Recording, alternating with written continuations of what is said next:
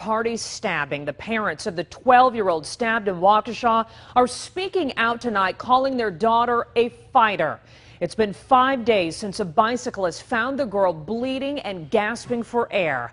Miraculously, she survived being stabbed 19 times. Today, her parents say she's also walking.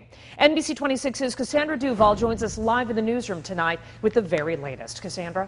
Stacey, not only is she walking, but she's doing it without a single ventilator, and that's according to her parents. And that's also why they're calling her a fighter, because she's beating the odds.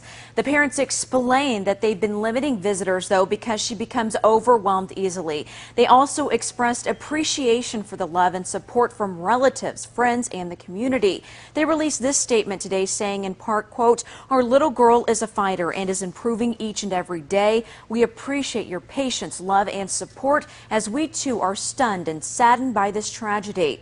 At Horning Middle School, where the accused girls and the victims were classmates, counselors have been available all week to talk to students.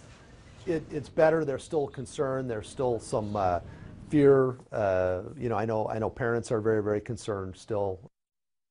Now, the two 12-year-old girls are charged as adults with attempted first-degree homicide. They're due back in court next week. It's expected that attorneys are going to try to get that moved back to juvenile court, but for right now, they're being held on $500,000 bond.